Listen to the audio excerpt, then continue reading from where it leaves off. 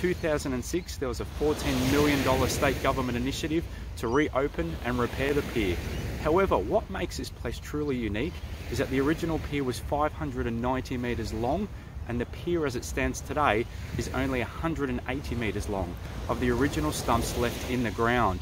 Now what that's done, it's created an amazing ecosystem for a whole heap of different fish species, and when it comes to fishing, probably specifically snapper around here, even though you certainly will get bream, mulloway and flathead and everything that call that structure their home. So that's why this place is so popular. It's great for photographers, and it's certainly great for fishing because of all that structure left in the ground. Now today I'm just going to be doing two things. First, I'm going to head right up to those stumps and I'm going to hit that structure hard and see if I can entice some fish out of that zone.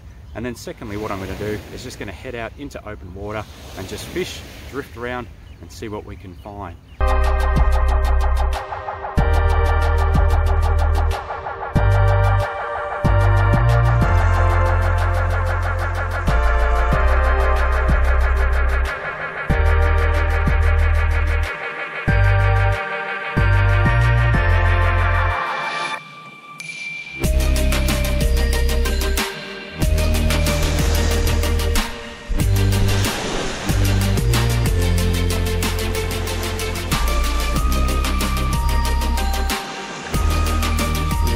Straight away.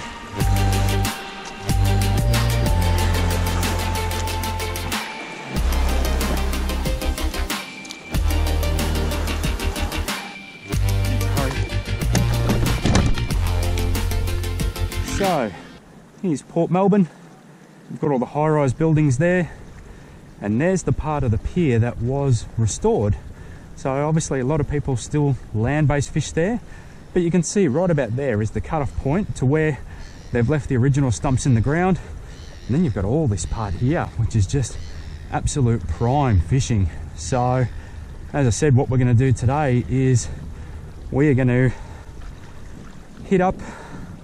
Oh, look at that, actually marking fish right under us there, a big school or something. Actually going to hit this structure up here. Going to be keeping a keen eye on my sounder. Now I have been keen. There's some new 4-inch jerk shads that were released the other day, which I haven't had a chance to try yet. So this is my 4 to 6 kilo Black Savage rod. I've gone a little bit heavier today. Really hoping we can maybe find some snapper. That'll be the target species. So I've gone a slightly heavier rod. I've got 12-pound braid on that. Got a nice strong leader.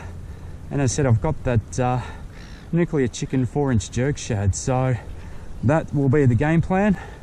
As I said, I did definitely mark up some stuff out in the open there before, but plan one is to really attack this structure.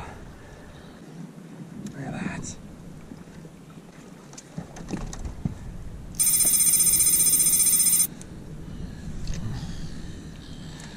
Right in there. Oh, yep. Yep, look at that. Okay. It's on. Look at that, right in the structure. I got a good fish straight away. What do we got? Oh, it's just fun. Oh, beautiful pinky. Beautiful pinky. Oh. So this is what we came here for, guys, right in the structure.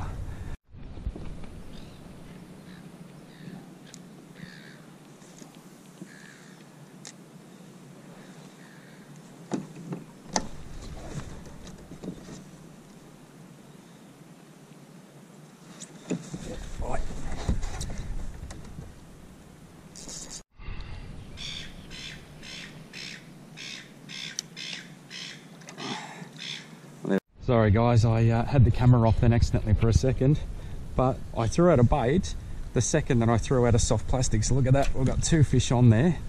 So this guy's taken a half pilchard. He's a tiny little guy. So there you go, there's 1 fish. And the other fish, which was a much bigger fight because I pulled him way deep out of the structure. I'm sorry that I missed it on camera, guys. I'm not doing that great with my GoPro at the moment. So, but the one that I managed to pull, I basically cast right in there, got him right out of the structure, was this beautiful pinky here.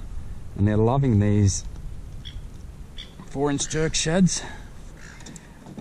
So look at that there. That's a beautiful fish. Absolutely perfect, and he's nailed that, and that was a really hard hit. That was the one I really wish I got on camera, so sorry guys, I'll have to catch a couple more. But there you go, look at that, that is definitely a legal size fish. Beautiful fish, but we're gonna let him go. We're doing just catch and release today, so see you later mate. So right about here, we've had some luck. Just for a bit of fun guys, I'm going to put another bait out behind us. That first bait got hit in about 10 seconds and that was the whole reason why I missed that other one on camera, was because as I was casting it I got a huge hit right within the structure. You can see we are marking up some stuff here, so I think we're going to do okay here. I need to in reverse, in quick. Whoa, whoa, whoa, whoa. Holy moly. Alright, we may have a snap. Alright, guys, I just put a bait out for a second and this rod has just taken off. This rod has taken off, so we've got a good fish here. Oh. And the good thing is, it's dragging me away from the structure. Oh, I think this is going to be a good fish. Oh.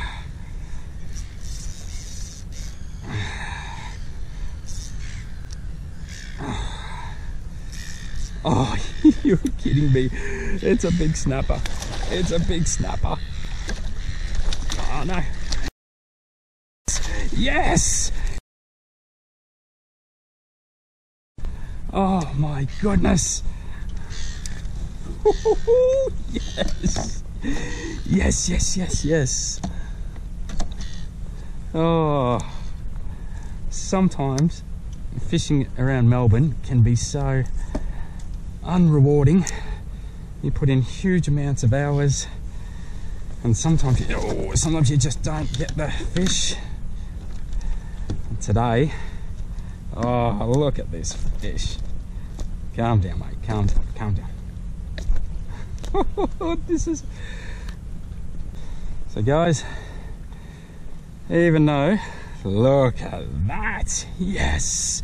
Even though I've been flicking soft plastics into the structure, I did a unweighted pilchard, unweighted half a pilchard just to the side of me, and it's really annoying sometimes because all you're doing is getting tangled, and I had that bait out literally for 30 seconds and thank you for coming. That is just perfect fish. That is exactly what I came here for.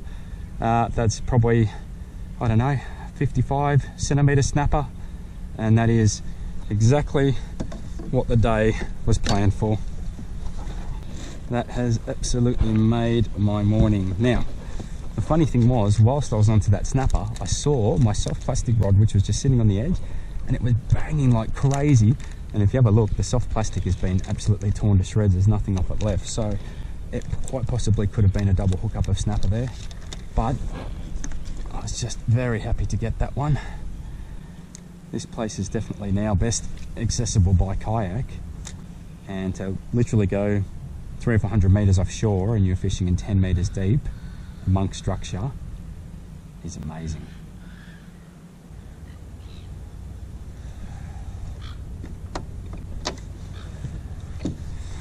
Oh, oh yeah, here we go. Oh, we've got a good fish on here guys again. I'm not sure what this is, but this has got a bit more fight to it.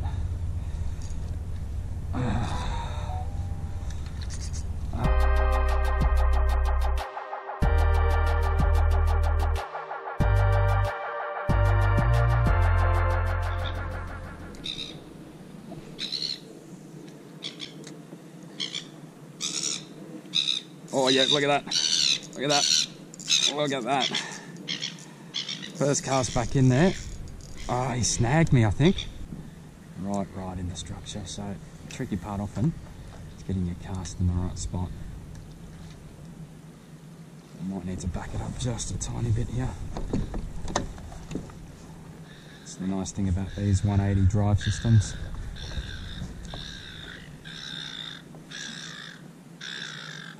Try and, oh, here we go, getting a bite. Yep. Look at that. Oh, this is a good fish too. Look at that. Alright, so, oh, jeez, they fight hard, those little pinkies. Gotcha. Not a big one, but that's good. Certainly not huge. That's just a beautiful 30 centimetre pinky. And look at that, a fish of that size just happily gulping a 4-inch jerk shad. It's crazy, isn't it? Oop. So we will definitely get, so there you go there guys, that's what we're on. We'll definitely get this guy on his way. See you later, mate. I'll tell you what, I'm really enjoying this style of fishing. Oh, look at that. Oh, jeez. I had a big hit then. Very lucky.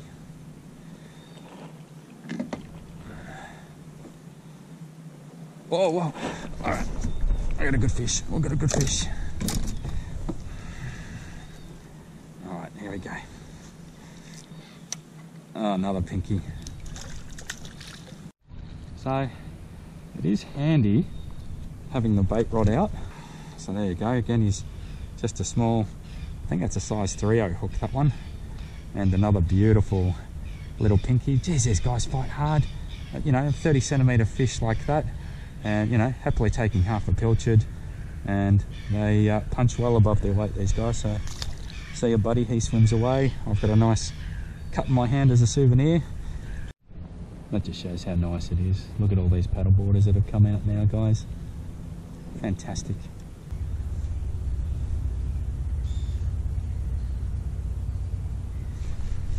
Yep, gotcha again.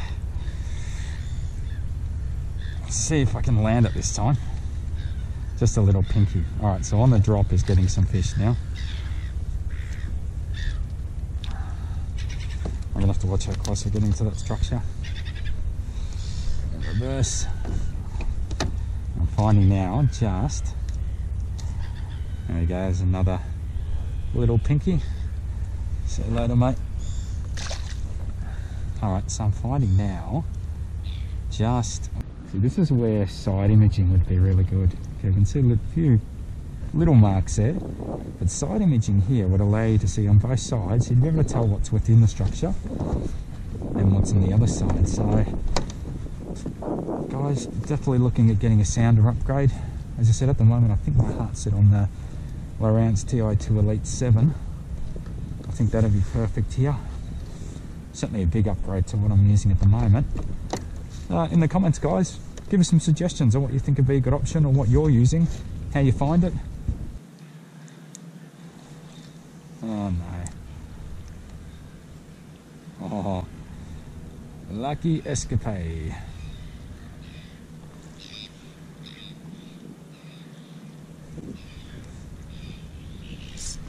There we go, there we go. Deserved a fish after that great cast. There we go, pulled another pinky out of the structure. Might just net this one, just for, this is where you usually lose them. There you go, another